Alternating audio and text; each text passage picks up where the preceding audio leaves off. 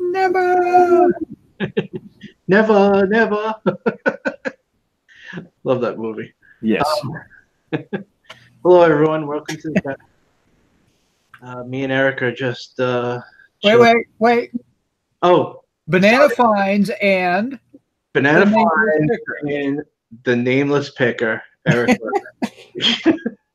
My bad. He finally got a name. We figured on Nameless because no one could think of anything. And it actually, Jason actually has a reference for Nameless. It goes back to one of his games he used to play as a child. So it actually works out. There is some meaning behind it as well. But great, yeah. Your life is based on my childhood. That's all. That's right. But we are live once again, bringing to you another. Well, this is actually the first one. All right, slow down there, Wolfman Jack. This is my channel. Let's keep it calm and monotone. Oh, I'm sorry. We're here to show you another. I'm just kidding. Online auction purchase. Yeah, so me and Eric were shopping together, apparently, because that's what we do now. Apparently we do. The good thing is I'm actually meeting up with him next week so we can actually exchange all the stuff we've been buying for each other. So yeah, so that works. So yeah, we were, combing a online auction thing. There were like 800 something lots. It was a pretty big one. And yeah, it was unusual. You don't, because this is you bought from this company before, and it was actually really good. This company has really good online auctions, because not all online auctions are good. A lot of them are, for the most part, people they're basically online garage sales. The last time I dealt with this company was a live auction that was all that leatherworking equipment out of that old business, and I ended up buying like a quarter of the auction. It was like insane. Yeah, and you really didn't spend that much money. I mean, you made a ton of money off of that. I think off the top of my head, I don't think it was more than $5,000. I think that's about right where you're at, was like $5,000, but I know you've made 20 to 25 off of that auction. So I mean, it was good.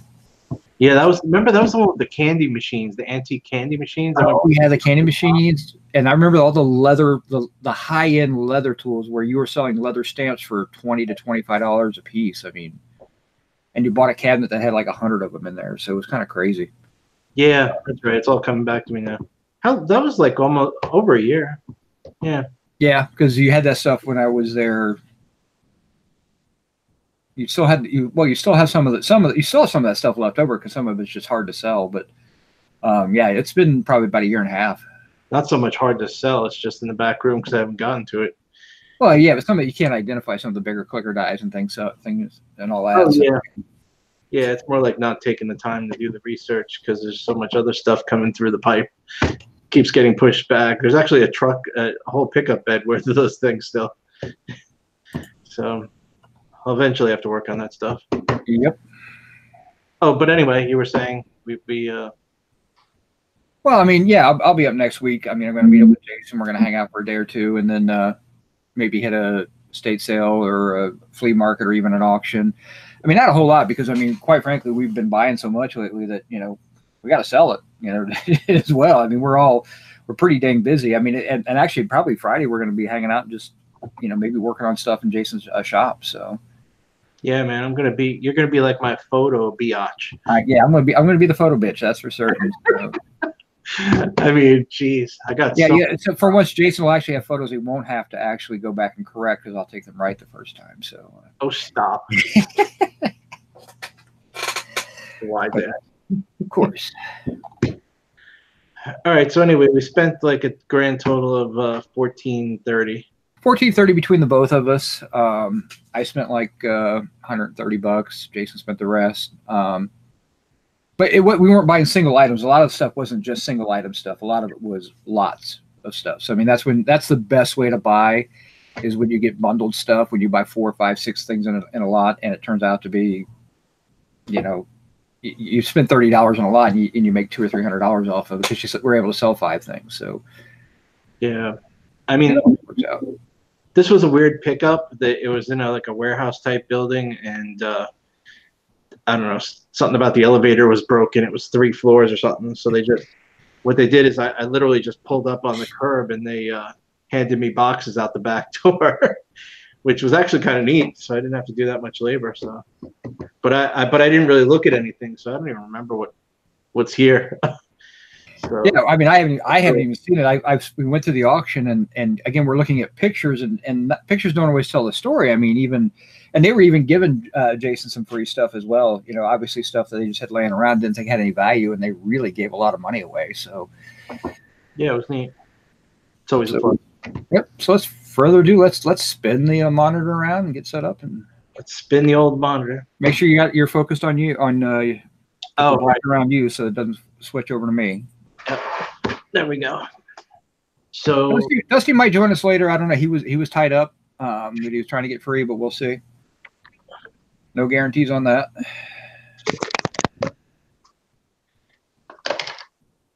You're gonna start with a big boy. How's that? Yeah, we'll start with the big boy. Yeah, that works. This was one of those crazy J purchases. This is the crazy J purchase that he was like, I bought that. I'm like, no, you didn't, you dang liar.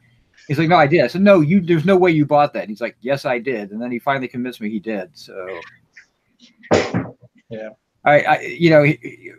top prize. I don't know. I'm not looking at the YouTube. I've got the chat going up, but I don't know anybody I don't know how many people are watching. We could have like 3 people watching. Anybody know what it is? Because I certainly didn't. That's a long enough pause. Okay. It's a hat. What's it called again? Conformator. Conformator. A hat conformator. Yeah. That it's got a patent date on it, patent pending date, which so it means it was applied for. It wasn't granted at the time they made this, of 1869. And what it is how you make you basically you walk into a hat maker shop and you slip it on your head, and they would do all the adjustments, and they would have your exact size for fitting to your head. Very interesting. We're still trying to find the patent on it because it's very difficult. Trying to find out. We think there might be a piece missing on the top, but we're not sure. I'm pretty sure it's missing a piece. We're pretty sure because all the other ones we see online are like this, but those are later. Those are 1890s, the ones we've been seeing online. If you guys happen to come across these things and they're cheap enough, you should buy them because these things are crazy expensive.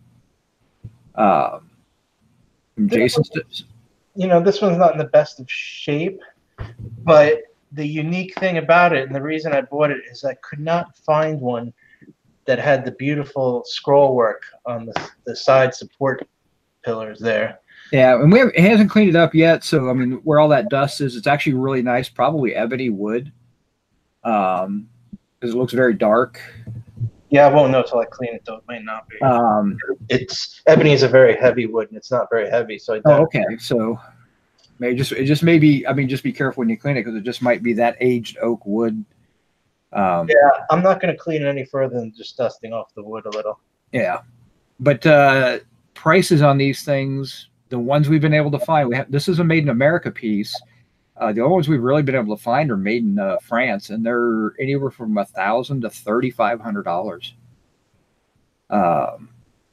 So it's almost impossible to get a price on it. I mean, yeah, I even scoured the web. I could not find any with this type of scroll work or anything.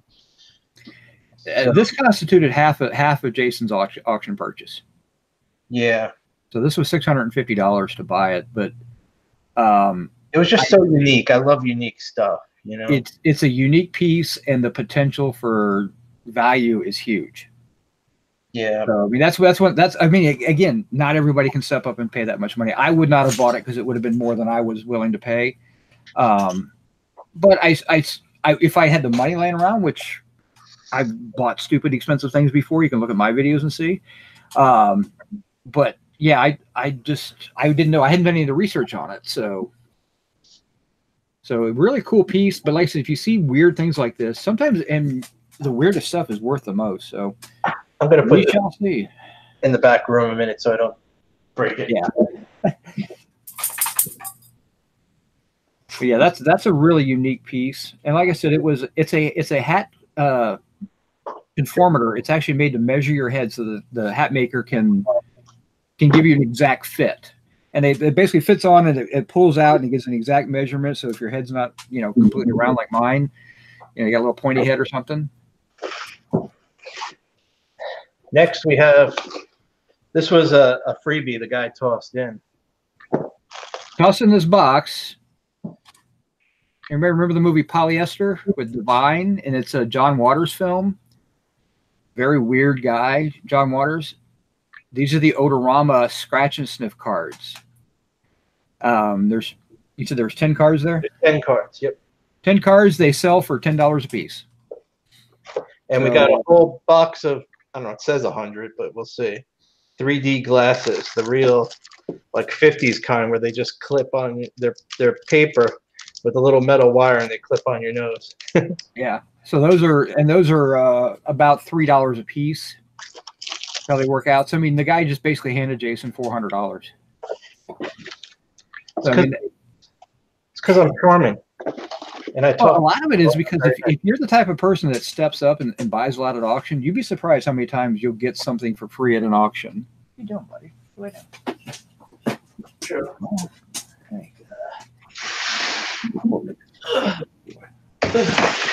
Now I bought quite a bit of stuff at this auction, but I didn't spend a lot of money. I just bought big lots. Yes, thank you, Harry.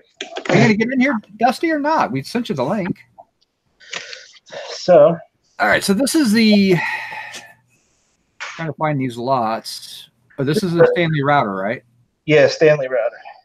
Okay, so in this lot was a Stanley router, a Black & Decker router, a Rockwell router, and a Guide Mate, if I remember correctly. They're going to be mixed up a bit because they kind of like packed these and they brought them out to me, so I didn't pack them. So here's a nice, genuine cherry Stanley level. Those are good. Those, I mean, they're not great, but collectors they do collect levels. So we got a little Black & Decker hand planer. I thought this was a sander in the picture. It's actually better. It's a planer. Okay. So that's neat. And again, tools are Jason's, bread and butter. I mean, you sell them all day long. Yeah. And these are what's the jewel of the lot right here is this Black & Decker is the router, right? Yeah, I mean, these aren't like highly expensive pieces. These are probably, like this one needs some cord attention, but people will fix that, no problem. But, these aren't super expensive, maybe 20, 25, 30, no more than that, I would think, for each one. Okay.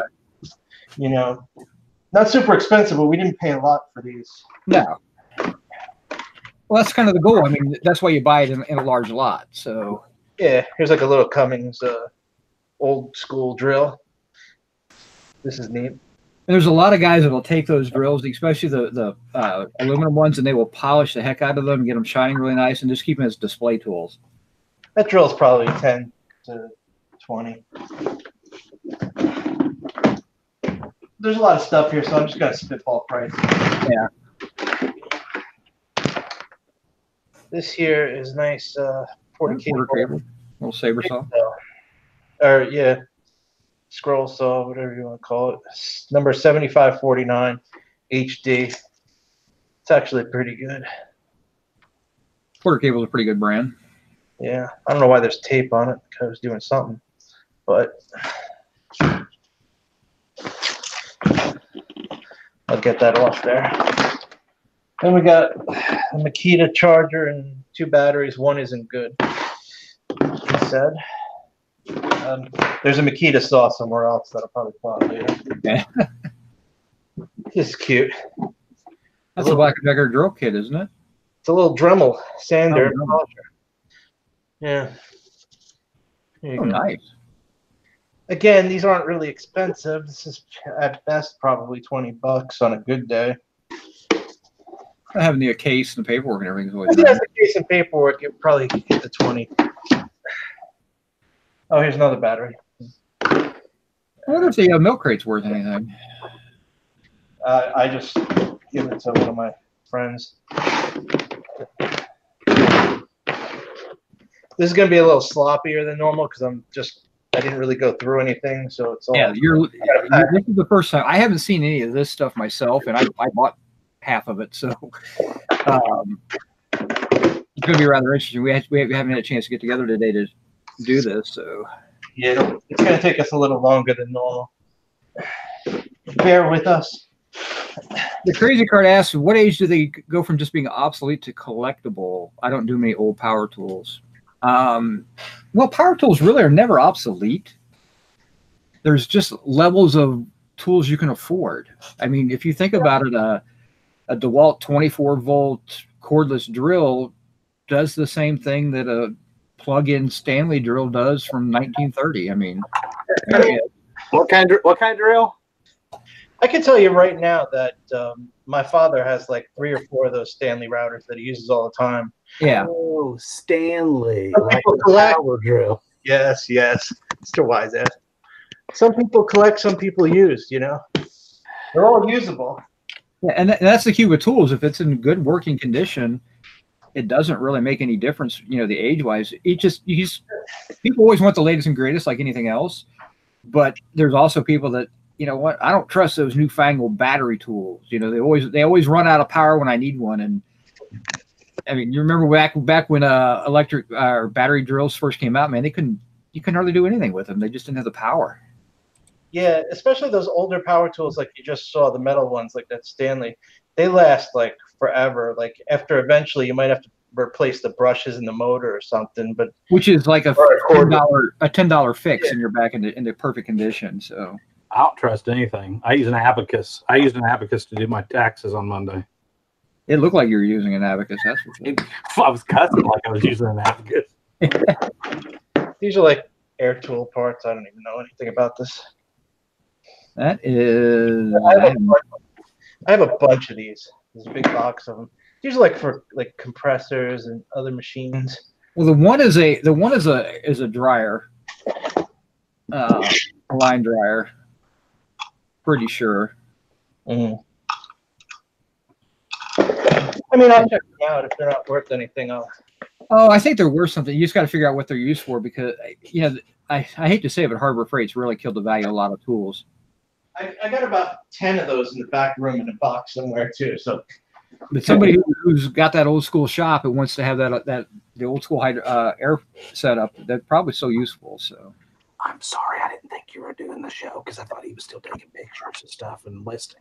You could hear from us, and we said we're going to do the show later. That's all right. I'm in the bathtub reading the Mueller report. I knew it was in the bathroom. All right, so here we got a pretty cool. Yes, only Jason can go to a tool sale and come home with some computers. Absolutely. This is a beautiful vintage 386 Zenith. Zenith, okay, yeah, 386. That might even be a plasma display. Turbo Sport. Must be fast. What did we pay? You didn't pay much for it. You paid like $6 for that thing. Yeah, it's actually really $5. Yeah. Paid $5 for it, and it's probably worth 100 to 125. Can I play Fortnite on that? In this condition, I'd say it's worth 100. It's in good shape. I think they top out at about 100. But this one's really clean, so it's worth every cent. It's got a little disk drive on the back here. That's really kind of cool. This was like, remember last video, I think, or 2 videos ago, I had that Osborne luggable? Yeah. Well, this was the next step after that machine. They got to this size. Now, is this for resale or for collection? Everything's for resale. What are you talking about? Okay, you're right. Is this for resale eventually? Resell eventually? I mean, because we all do that. I mean, I know I do that. I'll grab something, I'll hang on to it, and it'll sit in my house. I've got artwork in my house that it's sitting there. It is listed, but if it doesn't sell for a while, I'm okay with that too. So. Jessica Kalinsky said, "Good answer." Yep, I knew she'd be watching. This is some sort of battery for Minolta. Yeah, that was That's an auto winder, isn't it? That's a battery and an auto winder together. So this actually pays for the lot. Oh, Right. easily. It's like 25 or 30 bucks. So Yeah, forgot about that. What's the model on that? it's the model's a Minolta BP-90M, but that's for the battery pack. Oh, is this the whole thing? Yeah, that's a pack, and the top piece on there is a winder. Oh yeah, you're right. Look at that. The winder is probably $20 by itself nowadays. Sweet, honey, I made some money. You can make a lot of money with this lot. We're having Taco Bell tonight. Eating good in the neighborhood. So that was a $5 lot. Now, John, that's actually a DOS machine. Yes. John Jones asked if it was a CPM machine. No, that's DOS. Yep. But actually, with a 386, it could have actually even been Windows 3.1. Now, if I remember right, this lot was 1750. We got 8-inch lot. Yeah, it was 1750. 4 pipe wrenches, 9 monkey wrenches, pliers, and adjustable wrench. So Mario and Luigi have nothing on base. There's an older one. What do you think it's worth? What are they worth? Not much, but for 1750, I couldn't pass it up. Especially What's the number on the rated? this one's interesting. Well, isn't the curved one? Isn't that a Ford? The one's still in the box. Oh, this S1, yeah. No, it's not Ford. It's Buffalo. Okay, Buff. Okay. These all the time. They're not that rare. But this thing looks interesting. I don't know what this is. What is this? Some sort of nipper. No, it's an odd piece. I can't see it. Yeah, but 1750, you've got what? You got 13, 14, 15 tools there. I mean, even if you get $10 a piece, it's a $150 lot. It's called a plier wrench. I guess a plier and a wrench combination. Interesting. So you got well. Oh, we can't have anything nice around here. There's the other half. That's awesome. Now I gotta, I I gotta figure out how it goes back together. Actually, it's pretty easy. I already got it. There. So it's like a combination tool. Actually, combination tools, I don't know about this one, but in general, always are pretty good. Sometimes there'll be like a screwdriver here and like a hammerhead. And this one's really interesting. I've seen those before. That's a different type of adjustable wrench, yeah. Yeah, this is like a larger version of a bicycle wrench. It says Shelly on it. Okay. That's pretty cool. That's the piece I liked when I saw it. This is damaged. A couple more just old ones. Made in England, Shelly wrenches. Let's see. I mean, it was kind of a no-brainer lot because I think these bigger ones are probably like $20 a pop, I would think. I don't really do plumbing stuff much, but it's a lot of metal.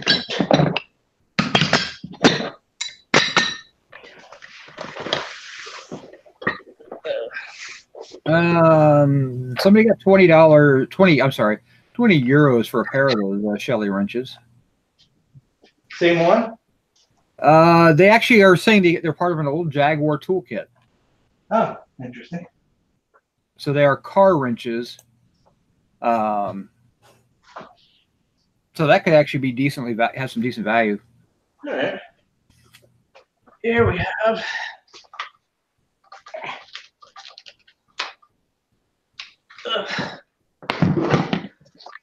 That's a beast. Old Black & Decker. Yeah. Pretty big one. Old school. Again, not worth much, but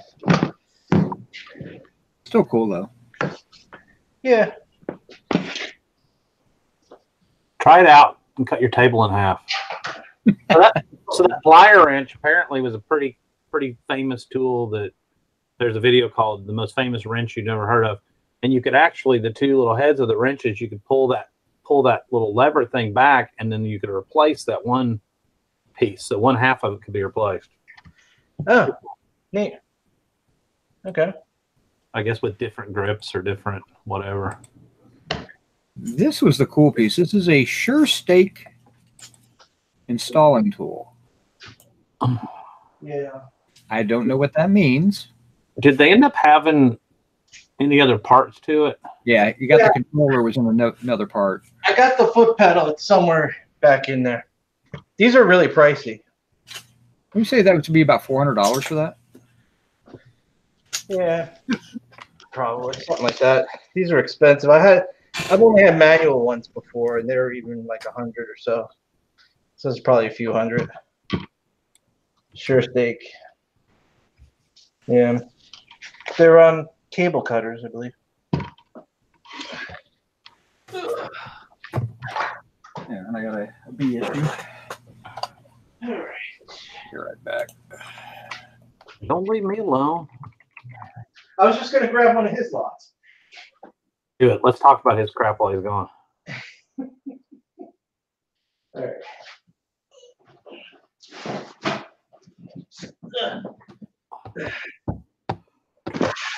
I think this is a mixed bag. So Eric bought a ton of these antique.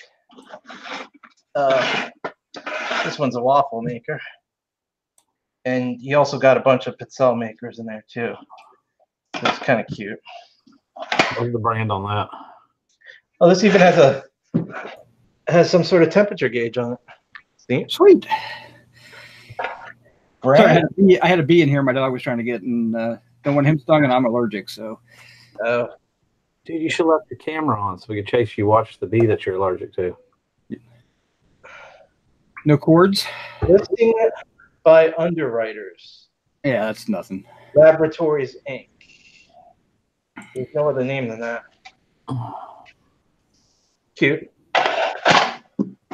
This came with the computer. This is a couple of floppy disks. Yeah, I bought a bunch of waffle makers and pizzelle makers, and I think I spent a grand total of like $9. Wait, $5, $11, $13 for all the stuff I bought. Yeah, these are all. I have to go through this later. I also bought another computer, and these are all the books. And I bought an Amiga 1000. Here's like the books and stuff for and software. All right. These look like some sort of baking tray, I guess. Maybe there might be a protector tray or something. It's like it's got a drip thingy or grease thingy on the one end of it. Yeah. They may go to that. Or is it too small? Too big, I mean. Open it up. What is it? It's only this is a power maker. Damn it. That might be good. Vintage pizzelle makers are usually pretty good. At least 20 to 40 range, I would think. We have the Triumph of Man. Oh, that's a World's Fair, if I remember correctly, right? Yep. Oh, neat. This It's a record, right? How about 80 to 100 on that Dolce pizzelle maker? Is it? I knew that was I good. mean, there's some lower ones too. There's Eric, I think I bought that lot actually. I bought that Triumph of Man was in a different lot. That was with some like a lunch pail or anything. When we bring it out, we'll show you that. That was with my razor stuff. Oh, okay. Yeah. So a pair of binoculars. Yeah, we have a pair of binoculars. They say, just trying to take the tags off for you. They say Stellar. Who knows? And they're stuck. Yeah, they're pretty good in there. Don't worry about it. So they're stellar. They're stellarly stuck. There we go. It's stellar on the on the binoculars? Let's see. It says the House of Yugo. Superior quality made for and guaranteed by the House of Yugo. 6 times 30. 393 feet to 1,000 yards. I don't see any other name on it. House of Yugo? There's a model number. YUGO? HUGO. Oh, Yugo. That's what I said.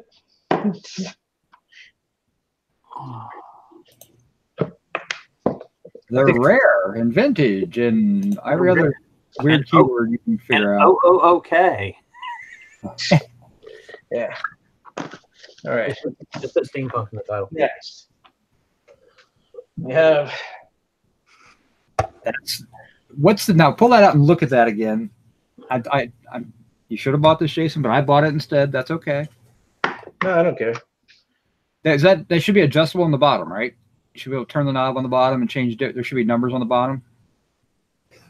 I don't see numbers. Where the handle meets the head on the underside. Oh, yeah. Okay. And it's also brass at the top. Yeah. Vintage razors are hot right now. Having the box and the extra razors and everything, that's probably a $40 to $50 piece. I have a similar one in the back room. Throw it in my pile. Oh, man. All right, I'm jealous. I didn't realize. I thought this was like 1.5 inches in diameter. This is like 5 inches in diameter. Yeah, it's my Mercury switch, man. Holy That's crap. a Mercoid switch. Yeah. And we were laughing because, you always hear about the terrace and the Mercury switches and everything. That's not what it is. But when we looked into these things, selling new old stock, these things are like $150 to $200. Well, the Mercury vial is still okay, so that's good. Yeah. I don't know. I paid $7 for it. I mean, I figure I'll get $60 or $70 out of it. I sold a Mercoid. All right. And we got, what is this, like Lady Chic? No, that's a regular Schick electric razor, but it's leather case and everything. It's really cool looking. Yeah. May not be in the best of shape, but actually, that's just tape. So it is. Okay, so tape over it. Yeah, actually, it's pretty good shape. I'll give you $20 if you completely shave one of your arms right now. Yeah. Okay. Yeah, the razors, the binoculars, that was all $7. The Mercury switch was $7. All the Pizzelle and Waffle makers, I spent $13 on all those. And you didn't want to buy them. I kind of forced you to buy those. Oh, I wanted you to buy them for yourselves, and you're like, no. I'm like, well, fine, just start bidding on them then, and I'll buy them.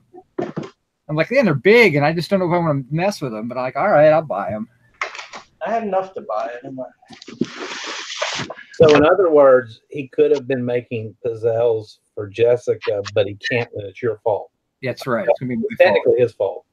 Let me tell you, I absolutely love Pizzelles too. Oh, yes. Just go to Aldi and buy them. It's easier. They're not that great at all these, though. They're kind of bland. This is neat stuff. Jason talking about how great they were, and I'm like, all right, I'll try these, and I'm like, man, these aren't that great. They're great. You just didn't get good ones. Well, I got from Aldi's. Oh. I don't know what the Germans know about making Pizzelles. So.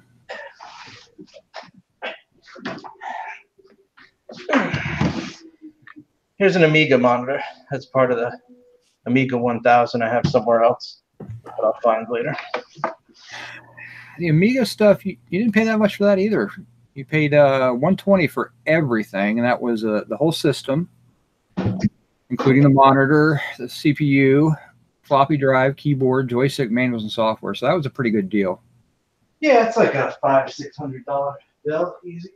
That monitor a couple $100 by itself, right? Yeah, probably too. We used to play Pirates on my buddy's Amiga. That was our favorite game. There's some more software from it. The Hitchhiker's Guide to the Galaxy. Bunch of books.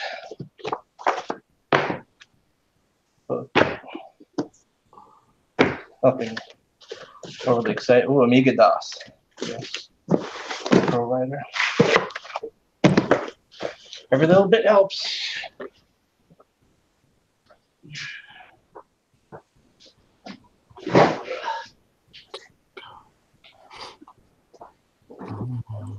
What is up next? Dun, dun, dun. I'll grab Eric. An Eric lot, okay. I think it was a lot I spent the most money on. Yeah, these are all reproduction pictures. Yeah, I spent $47 on these, and they're all cards. We couldn't tell what they were, but there's approximately 150 of these different pictures, and they're all Allentown, PA stuff. Oh, those are cool. Like maybe from somebody that formerly worked at the newspaper or from the newspaper themselves, and they won awards and had them hanging on the wall or something. Yeah, they said it. What was it, Jason? They said they put it together as a display of Allentown history or something like that. Yeah, it was a display inside a hospital. These are all Velcroed, and it was a giant collage on the wall of a hospital or something. From what I understand, that's cool. Wow, the Keystone Railroad Club, 1912. When everyone wore hats. And everybody used to actually dress up. Yeah. Oh, Easter Toyland, that's neat.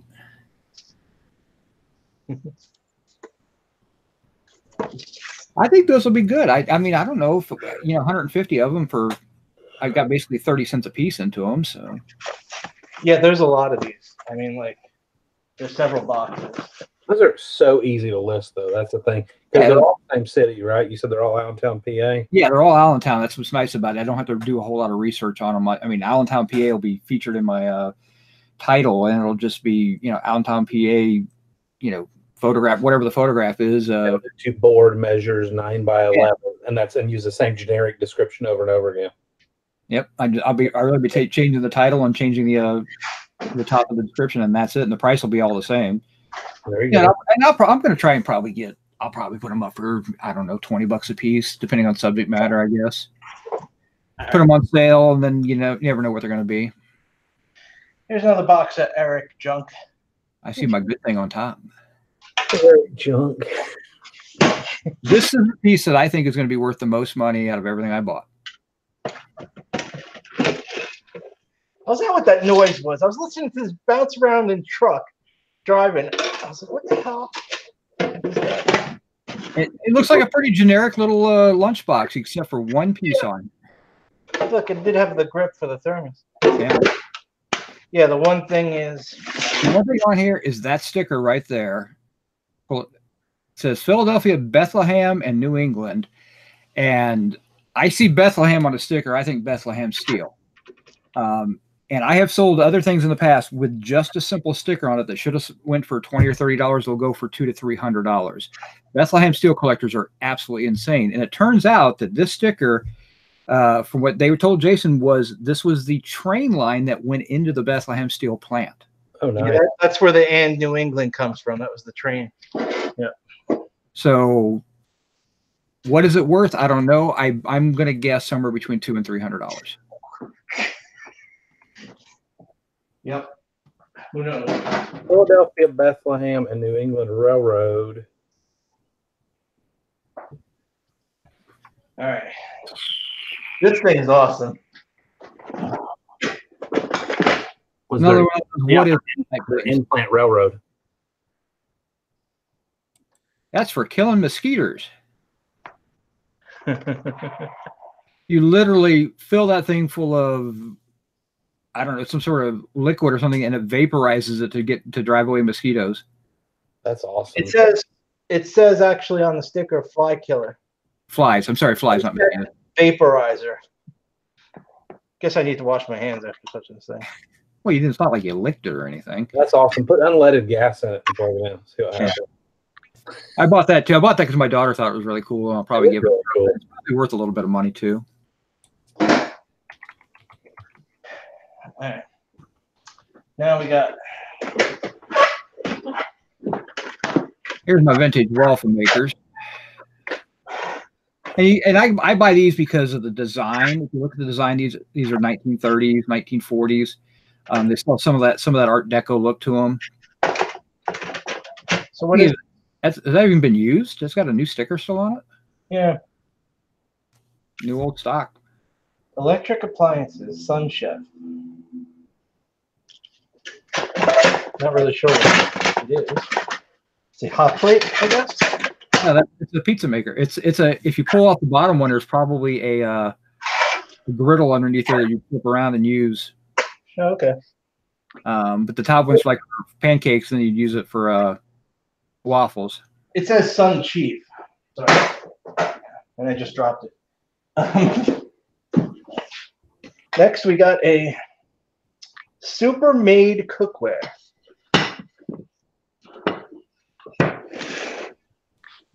I have no. Maybe a weird omelet maker. What does it say? It says super made cookware. Cook-ware. What's it? Is it flat on the other side? It's flat on both sides, like you would put it on a stove. Super. One more time. Made. Super made. MAID or MADE? MAID.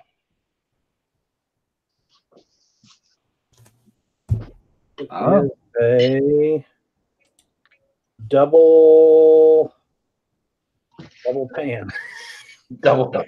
That didn't help. Hold on. Folding hinge flip. Okay, those people don't know what it is either. There's another one. Same thing. So I got two of those. Yep. It's an omelet / fish pan. I mean, it's not the right shape for an omelet. I guess your omelet would be oval instead of half shape, but Waffles. Waffle maker looks pretty clean. Dusty, I mean, but Dusty, yeah. not rusted or anything like that. I said the thing that's going to hurt me is I don't have not cords for all of them. So Another pan. No. they put that down as a fish poacher, omelet maker, or something. That was literally. is that a toaster? Dude. Look at the springs on that thing. Kind of looks like a toaster. It looks like it opens from the side there. Are those hinges? No, not really. Well, yeah. There we go. That's a little bit scary, actually. Yeah, this looks like, Would that other piece fit on top of it? if you have a bigger one of these, you could probably order for it. I mean, Jesus. Wait a minute. Oh, maybe that piece that's next to it. Yeah, that's what I was thinking. That square piece maybe top fits on of top. The handles are very similar. Yeah, set it on top of there. There you go. Oh, I'd be willing to bet that's what that is. You probably have a like an egg poacher on the top, and then the bottom is a toaster. they have a sticker that says 315, and it's on both of them. And like this is 316. They call it a flat toaster. Toaster. In other words, they didn't know what it was either. Yeah, but I do know that old toasters bring decent money. It's all really cool. Yeah, I'm pretty sure those are all 1930s. Maybe on into the 40s. Yes. Judging. We'll be paying any bills with that one. Eric, you did rent a van, right? I have an SUV. Vans are too expensive right now. All right. Oh, damn, this one's heavy. That's a big one, probably, right? So, All right, what'd you get in this lot? That's the nibbler, right? That's the electric nibbler. yeah. That one. And it's got a turkey logo. That's so cool. That's right. You paid $70 for that lot.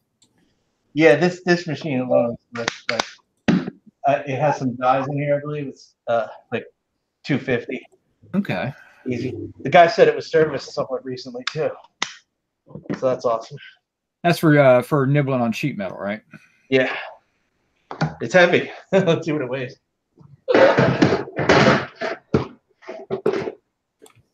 26 pounds. Good Lord. What the hell? It's almost as much as that inside computer I shipped. All right. Here we have a Wen soldering kit. A red one. That's unusual. No, I've seen these before. I don't think they're rare or anything. Tips. I didn't say rare. I said unusual. You usually see the brown or the black. So, That's probably $30. nah, probably more like 15. Really? You think so? Yeah. I don't know. Which one?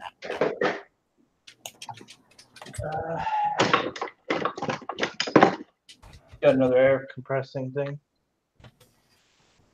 I mean, what's $45 for theirs? They're crazy. That's probably a pneumatic filter. Yeah, exactly. And here's Yeah. a pneumatic stapler.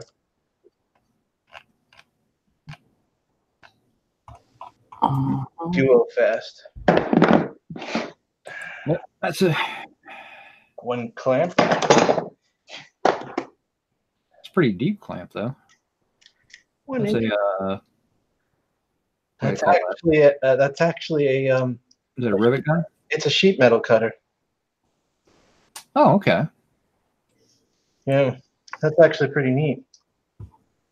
Worth some money. Definitely. What brand is on the water filter? Compressed air filter regulator. I don't see a name. Oh, Sears. There we go. Okay. Sears finest. Sears and a rare buck. 3 staplers, all duo fast, pneumatic. Yep. Pneumatic screwdriver. This looks like a pneumatic wrench. Another one. This is cool. Star Trek logo water sprinkler. That's probably still probably $35. Neat. Especially when you sell it that way. And here is yet another nibbler. This one's air. So you got a pneumatic one, you got an electric one. That's pretty cool, actually. Yeah, I don't think this one's worth as much, but it's got to be at least 100 something. It's Black & Decker. Model 450. I'll have to look that one up, but I don't really know. No wonder why this thing was so heavy.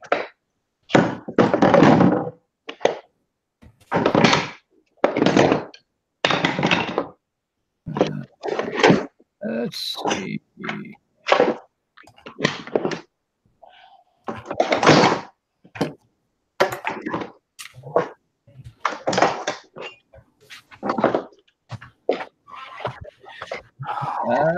Yeah, about $140 actually.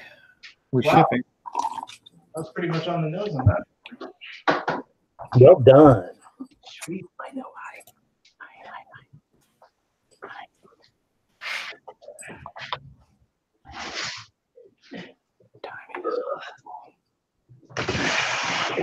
What is this lot? All right, this is some more Amiga stuff. Just books and stuff. Okay. Cool. Here we go. We got the old 1950s Dust Buster. Isn't that supposed to be chrome or is that really Yeah. brown? It's dusty. Wow, look at all the dust on that thing. Spit on it and wipe your fingers. General Electric. Is it brown or chrome or what? The dust is so heavy I can't tell. Wow. Permadust. Yeah.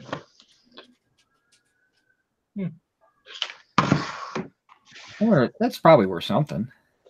Who knows? Invisible hinge router guide. Okay, so it's some sort of template guide for a router. I was kind of half hoping the box was open up and you could hear it, but you couldn't see it.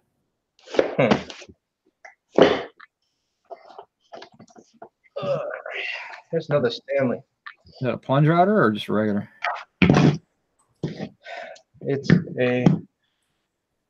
It's plunging, but not in the traditional sense. It's not like on modern plunge routers are Unlike up and down, and this is like you turn for your height. That's why this is. Oh, that's kind of cool. Yeah. This is more of an adjustable than really a plunge. So. Yeah, exactly. Exactly. It's not really considered plunge router. I like that one. It's cute. All right, then we got what looks to be a laminate trimmer. And those are always good. Those are $40-50 at least. Yeah, this one's a porta cable, so it's good. And it's got all the right part there, so cool. And then we have a cuddle. What is that? This is a pretty rare tool. I forget what industry it's used for. It's a specialty jigsaw that you hold from the front and you go forward and you make intricate patterns and stuff. Huh. You know, it's used in a lot of different applications, but there is a set industry. I haven't had one of these in years. These are usually at least $100. Oh, it's a pattern maker scroll saw. They say. Is that a K11? What? Is that a K11? Yes, it is. Between 250 or between 200 and 3 1/4. Oh, okay. Stops off. I just knew it was good. You stepped up on that one, if I remember correctly. I think I paid $70, but it was for the whole lot. There's the routers. There was other stuff in it. I'll find that lot. But like I said, I've only had like one. I think of those in the past. $70 for it, so that thing's going to triple your money on that one lot and that one piece, and everything else is going to go in there. That's probably a $400 to $500 lot then. Well, not with what you just saw. I don't know what was else. These are kind of mixed up, so I don't know what else was in that. Well, in that one you had the porter cable laminate trimmer and the Stanley router and the pad sander. And what sander?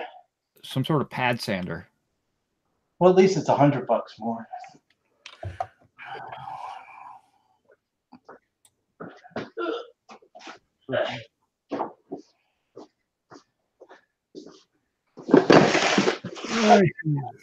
Another pneumatic. Old school Craftsman drill. That's so Craftsman. This is the little circular saw that those battery and charger. Ah, yeah, the Makita. Yeah, okay. You can test the batteries and everything and all that. So. You know what's really sad is I actually used that style of battery with Makita stuff up until about 9 years ago. Probably. I was the same way. That's what I had Makita stuff, and it was all using that thin battery. I love that stuff. 9.6 volt, I think. Yeah, it is a 9.6. Yep. That's funny. But it was Makita, so it was actually a pretty decent one. That was really my first experience with battery operated power tools like that. Everything else had been that. Then I had the Black & Decker Versa system, which that was a terrible system. Yeah, the Makita, the guy I used to buy a lot of car parts and stuff from, he'd also go around to pawn shops and buy up all their, hey, what do you want to get rid of in the tool section? Put it all in a pile and make me a really cheap, deal or whatever. He had so many pieces of Makita, and he'd sell the stuff to me for like $10 a piece or whatever. Batteries were like $10. Charger was $5 or whatever. And I ended up with a lot of nice tools, but doubt the batteries would hold the charge anymore if I still had them. Here's some more of the photos. I was working on an airplane. That's cool. Lamppost waiting to be installed. Neat. $18.99. This is a little more modern stuff. Late earlys, or he said 9.6. Crazy Card said 9.6 volt. That's like late earlys, early 90s. It was Well, yeah, I was using that in 92, late 90s, up until 2010. I think Eric still has one of these in his garage. I wish. A horse or a man with a hat?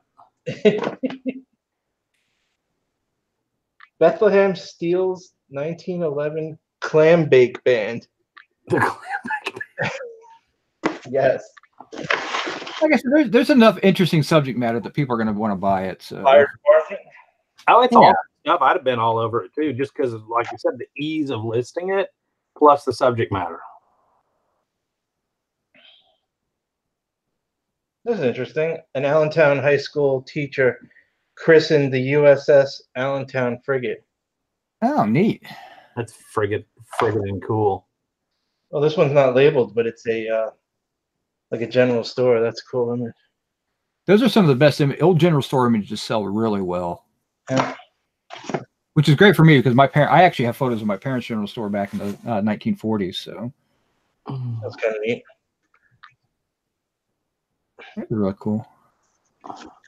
I'm glad I bought that. That lot's going to be just fun to go through. Cigar manufacturer. Oh, okay, now that one's probably not even going to get sold. That'll probably go on my wall. What's So. the two random people you just put in there? Huh?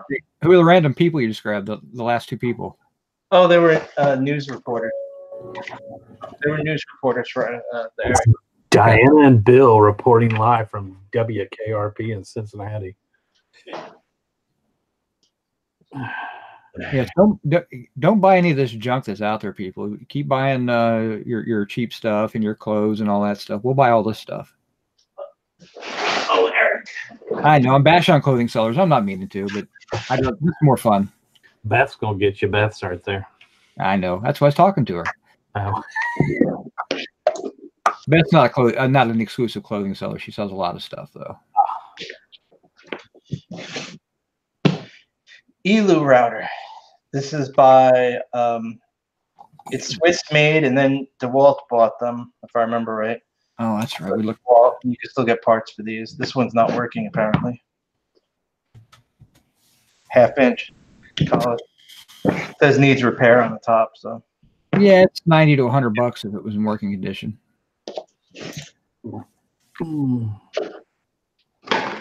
A bottle of modern cut lube. Modern cut what? The nibblers. There you go. What is it? Okay. Cool tool, or it's the stuff you spray on when you're cutting. I was trying to get Jason to say lube, but he knows better than to answer my questions. Here's all the paperwork for the nibblers.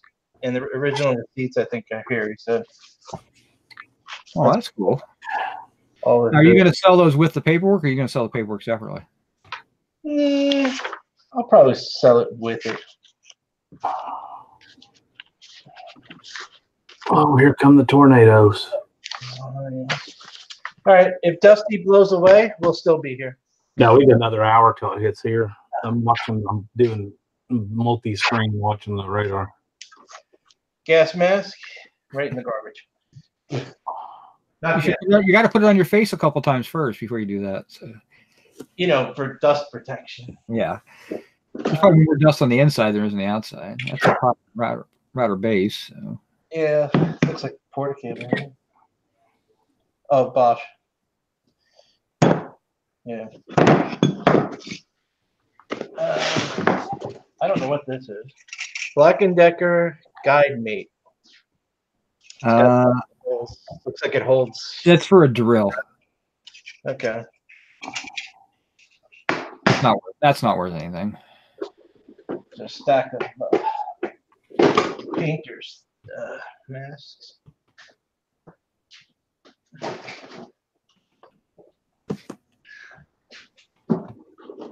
This is kind of neat. It's another router, but it's pneumatic. Is that the same base? Rockwell. Okay. Neat. We got a bunch of scrap metal.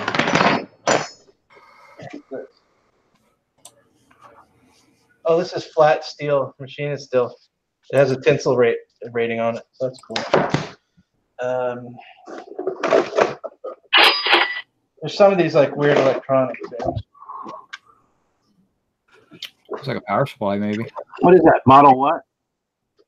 Oh, that's your Bunsen burner lot. Yeah. Oh, there you go. Oh, this has Bethlehem steel on it. That's one of your lots. Yeah. That's a good one. Wow. Yeah. I didn't even notice that. You can put it in my pile if you don't want to sell it. I mean, I know you hate selling gauges and everything, so. What did I pay for this lot? You paid for that lot $4. Another amp gauge. Ooh, that one, like in his hand right there. That's the one I bought like 70 of them, and I do good. I've sold another one the other day. Another little one. Little one. Now, I bought this lot for this one item. It's an antique. Crap in the way. Antique Bunsen burner. Yeah, antique Bunsen burner. What did I remember the one I had recently? That was somewhere between 50 and 200. That's another one. I saw one just like that one for about $40. Shit, I can't Another amp meter. So I mean, you spent $4. You've got somewhere. I'm going to guess about $500 worth of stuff there. There's also sinker pack, but there's also these pieces. I don't know what they are. If anyone knows. Huh. There's a couple of them right there. This one just has a number on it. I do not know. And there's a whole bunch of different. There's a bunch of these. They're all different, like little pieces. Those look like tips, like burner tips. Yeah, they do. But they don't go to your. We'll They play. go into the big thing with the cone shaped one. The big metal thing that you don't know what it is. I don't remember. You haven't got there yet. I'll tell you when you grab it. I'll tell you. Alright. Okay, that one right there, not the big one in your hand. Yeah. The one in your left hand and between your fingers. That one. Does it look like those tips would go on the end of that? That looks like a squeeze down type thing. No, this actually looks like it holds a collet. It's grooved on the inner. There's an inner ring. Yeah. Oh, in fact, the collet's in here. Yeah. So this is holding a collet at this end. Interesting. Might be part of like a CNC machine or something like that. Yeah, it could be. Oh, play with it. It's always fun trying to find what things are. They look nicely made though, so.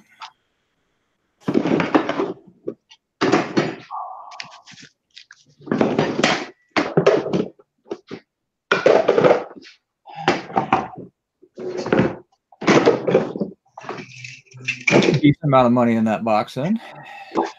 Yeah, this Bethlehem steel gauge is awesome.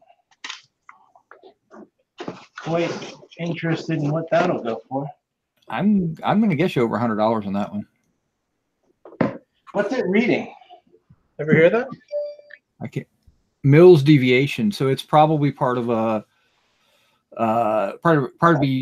something that's measuring like a diameter or something, and there's a standard deviation built into it. Put that in the breakables.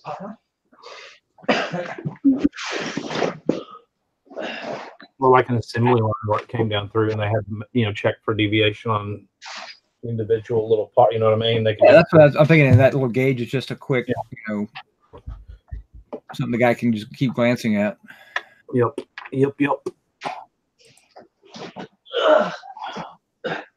Okay. It's never light. That's what Waffle irons. There's a big sander. Oh, that's probably the pad sander they were talking about in that one lot. Black and Decker heavy duty orbital. Number CNC is computer numerical controlled, and it's usually a cutting tool. It's in a big cabinet, and it actually the head doesn't move typically. It's the table moves, and it's all done programming by computer. That's why they do it, so that you can actually cut big pieces out of flat sheet steel.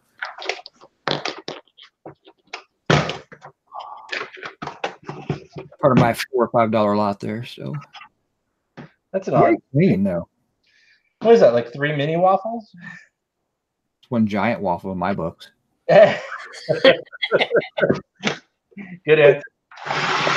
Peanut butter and walnuts. That's the only way to make a waffle. What is that? You can't see it. I don't know. I don't cook.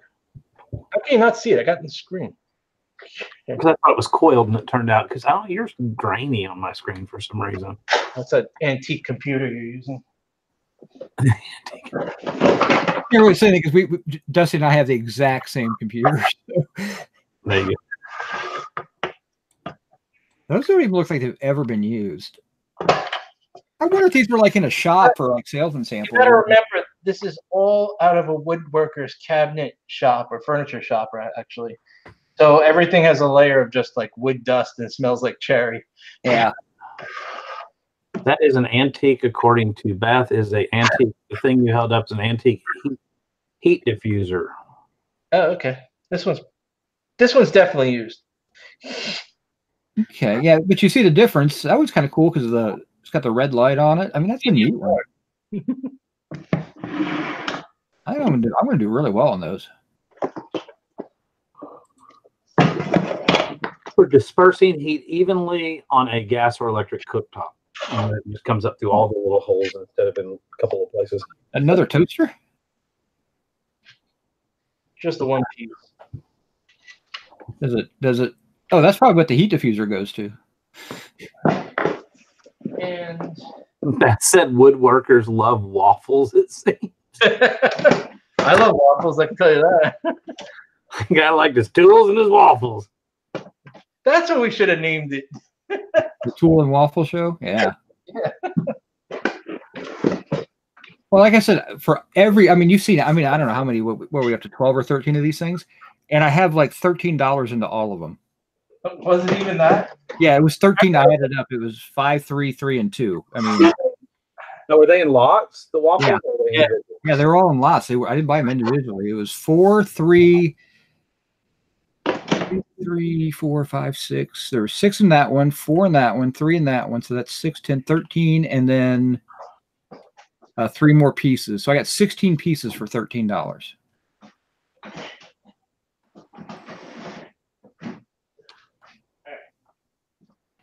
I like buying in big, huge lots, obviously, as you can tell my back stock, but yes, because again, you sell 1 or 2 pieces and it just pays for itself.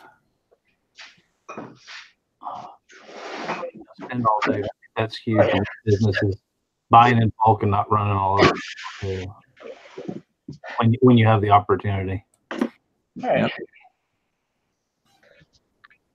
What is that? Allen Air Corp. I've seen that before. It's an air ram of, I think.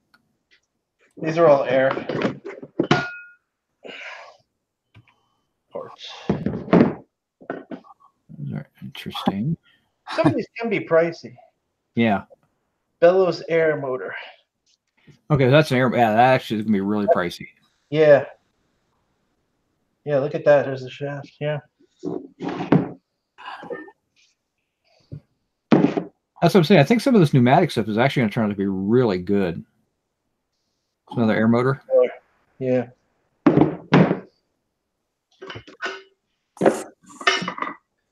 Bimba. Bimba MFG. I saw some Bimba stuff a while back. Bimba's good. This reminds me a lot of that Chrysler engineer stuff.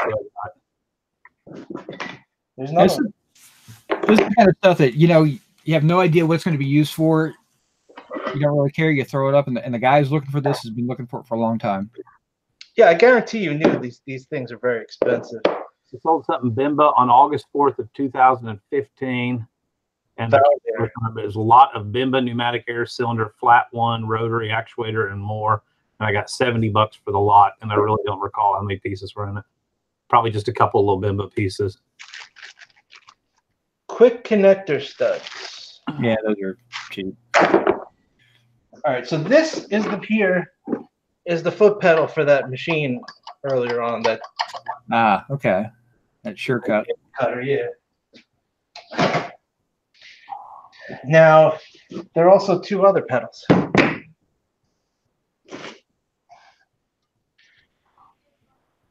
All right, those will be good. Yeah. This one's cast iron. That one looks for something like where you'd want your foot to be protected, or like on a brake or a press or something like that. Yeah. I bought this lot just for that pedal. I think I paid like $7, right? Let's see. The pedal lot you paid $9 for. My bad. Sorry. I think my eBay door just turned blue or something.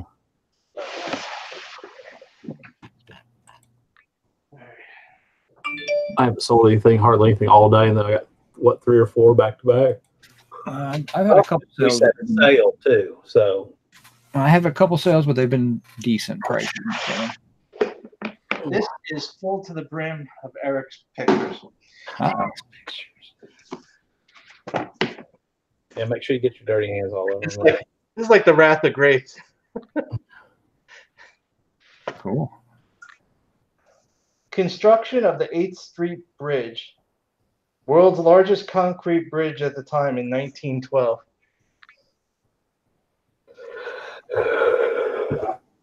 Back on the form. Oh, nice tractor picture. That'll work.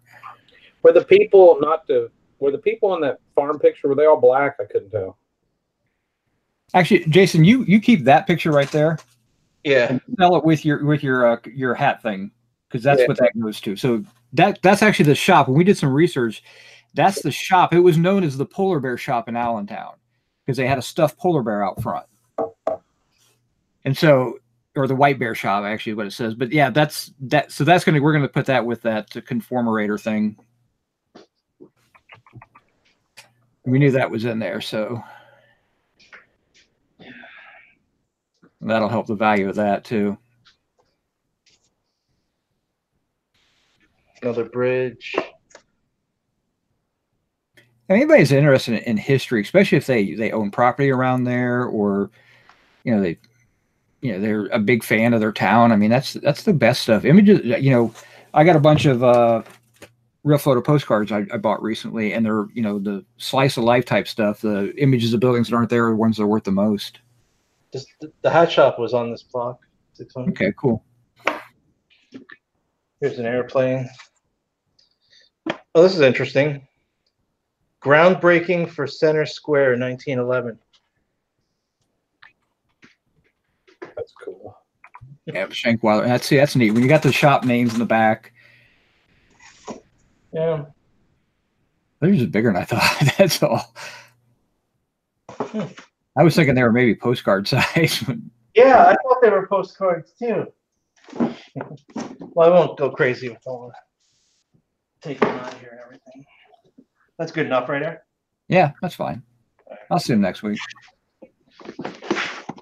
Anna Walt. White Bear Store. Anna Walt Brothers. Yep, that's who it was. Allentown, Pennsylvania. I was trying to look up the history on it. 1869 is when he opened his first store, and he was closed by 1891. And the patent date on that thing was 1869. Yeah. 1868. So it was patented before he even opened the shop.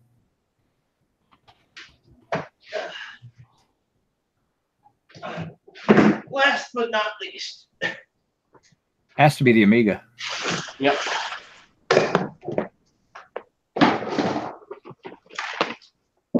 We got the keyboard. Cool. The little Amiga check. Love that. More paperwork. Stuff.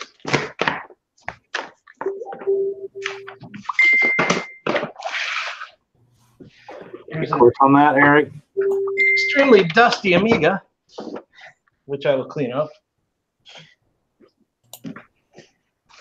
Some more books. Yeah, we looked at that. Epic joystick. These are cool. There's 2 joysticks.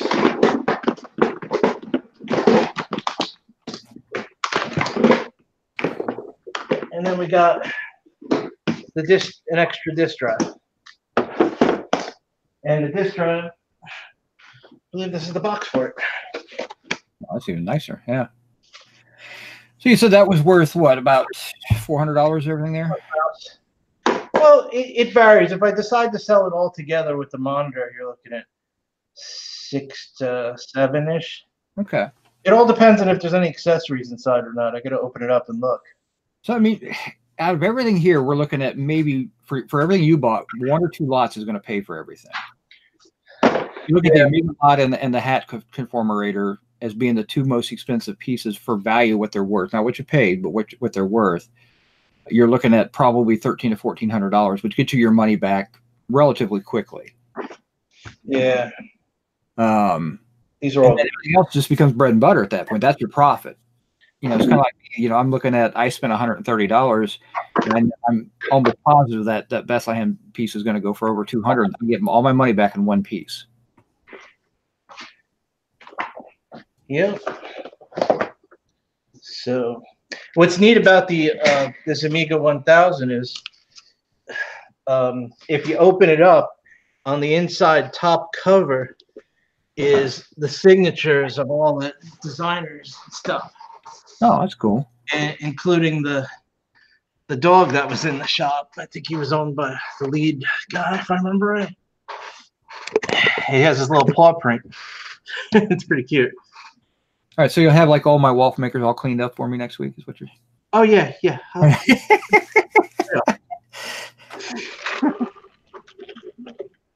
I know what I'm going to be doing Friday. I'll be dusting things off. Just I don't want to put them in my rental. I mean, it's all from your waffle makers, not even the tools. It's all your fault. Amigas that was Depression era, so maybe they were making like sawdust waffle makers and stuff. I mean, sawdust waffles and all. I don't know. I mean, like I said before, that stuff had there were 800 lots to that auction. It went relatively quickly. An 800 lot auction, you usually see it takes 3 or 4 hours. That one was done within about 2. Man, yeah, it was fast. I was expecting to be there quite a long time, and on the computer. Hawk 999 whatever his name is. Hawk with a lot of numbers after his name. Question on the Amiga: if you aren't smart enough to test them, how much are they worth untested? I mean, if it powers on, yeah, you can at least check to see if it powers on. Because I sold the Apple III, I sold for $700, and it powered on, but it wasn't even fully working. So if it had been working, it was about $1,000. So maybe you lose about 1/3 of the value if you can't sit there and say yes, it works definitely. The nice thing is you have all the pieces. You just have to hook them all together and then turn it on and run and see what happens. I mean, yeah, I actually in my collection I have a pristine Amiga just like this, a 1000. And so I know how to check it and everything. But yeah, if you didn't, I mean, at least the power light comes on, and usually you'll get the drive will spin up. That's another important thing. Yeah, if you can hear the drive spin. Actually, if you hook the monitor to it and you'll see information, and you fire it up one time, make sure it's all nice and clean. You turn stuff like that on. When the monitor comes up, you take a picture of it, and you never turn it on again. Yeah, well, the thing with the Amiga is that there's no operating system in it for this early one, so you would have to use an Amiga boot disk. Yeah, but you're gonna get an error message when it pops up saying no op system or something along those lines. You take a picture of that, and that tells people that basically the board is working, the video is working. Whatever the message is that comes out, and then you say, "Hey, I don't have an operating system." The most important thing to do is open the inside cover and look over the capacitors and make sure none of them are leaking. You don't have to worry about batteries on this model. This didn't have a battery, a BIOS battery. Other Amiga models, the batteries are notorious for leaking all over the board. In that case, you don't want to turn it on either if you see that. Yeah. So inspect the board first is number one. And just flip it open to see if you see rust and corrosion on it. And either way, even if it is bad, it still has resale value. There's lots of people that restore these. I collect computers. I can repair these. It's not, if you're into it, you don't mind doing it. It just fetches a little bit less money, but it's still a sellable item non-working. Damn it. That means you got to ship some more tomorrow. Offer of $120 for another set of those NASA documents. So that means I've sold one little stack of NASA documents for 100, another little stack for 120, and I probably have 30 stacks like that. And you paid like $10 for all of them. I think I offered her $10 for the 2 boxes. I think so. But it was paper in a garage underneath a workbench full of crap.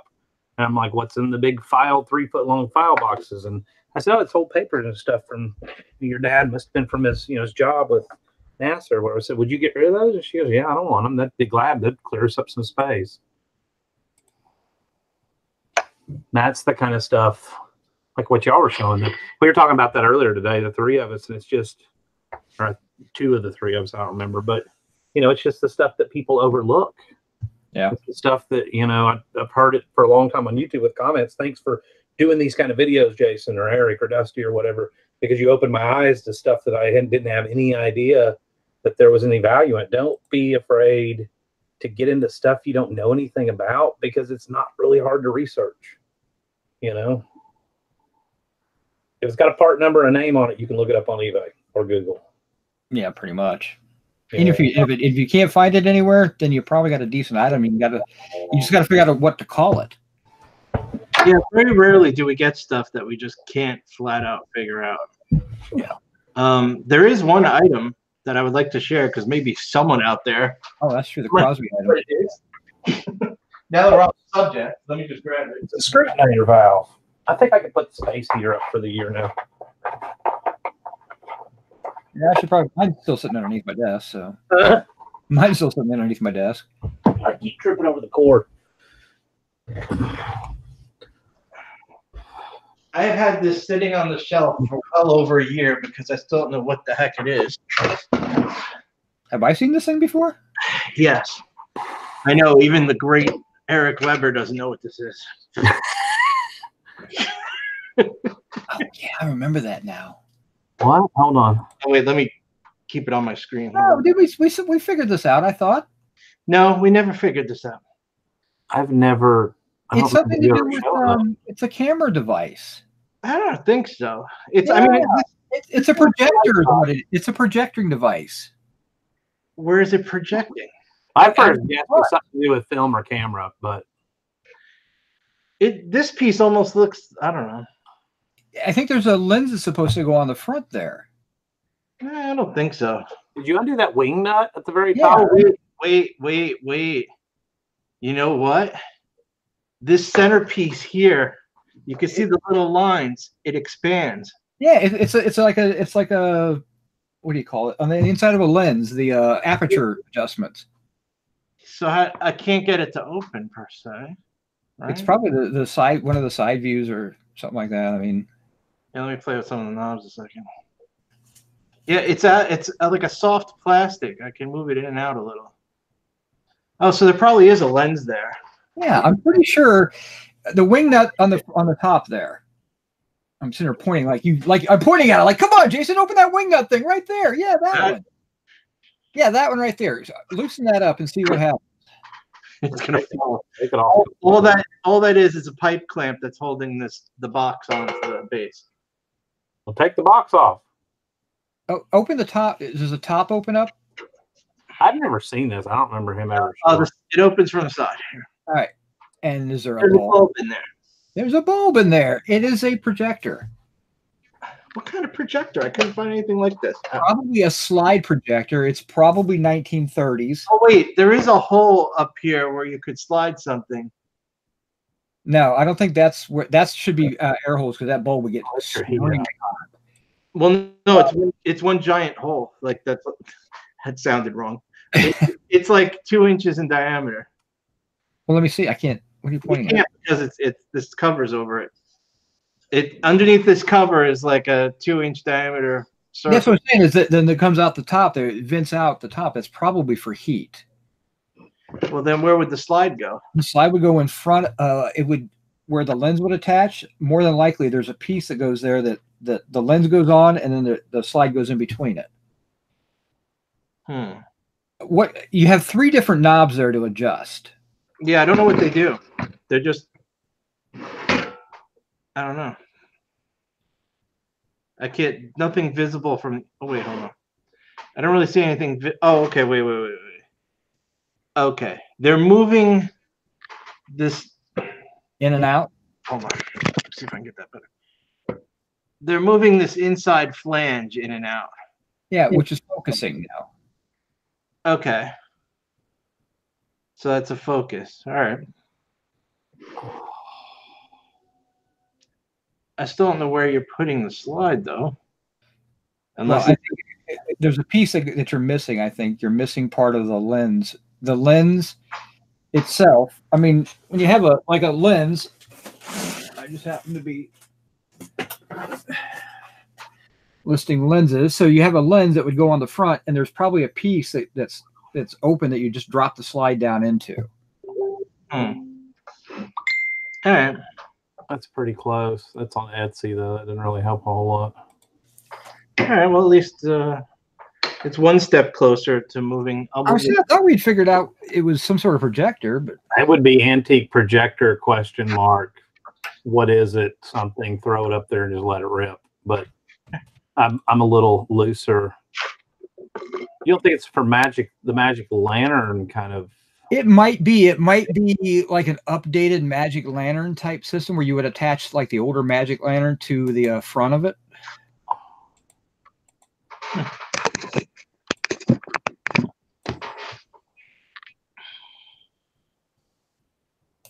I don't know. That I'm pretty sure that's what it is, though.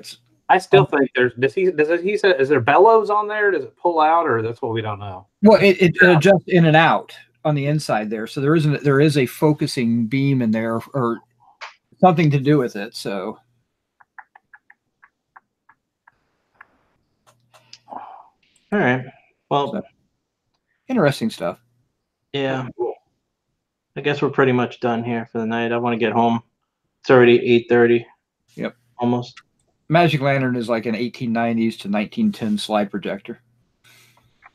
Just go to eBay and look up Magic Lantern. You'll see what we're talking about. It uses glass slides and everything. So. All right. Well, thanks for watching, everyone. See you next time. Yep. Probably next week. I'll be up with Jason. We'll probably do a video or something while we're together. Oh, great. You gonna buy me lunch too? No, wait. I'll make Jason the star of my video taking hat. Oh God! Please tell me you're not gonna wear that around me. What hat was it? I missed it. You didn't see that? My video taking hat. Oh. What I use at the for taking the video at the flea market. You can point the camera straight down. Oh, we're still live. I'm gonna. Yeah. Well, yes, you look like an amazing dork wearing the hat. I'll start at the other end of the flea market. All right, everyone. Have a good night. Yep. See y'all. Peace. Bye.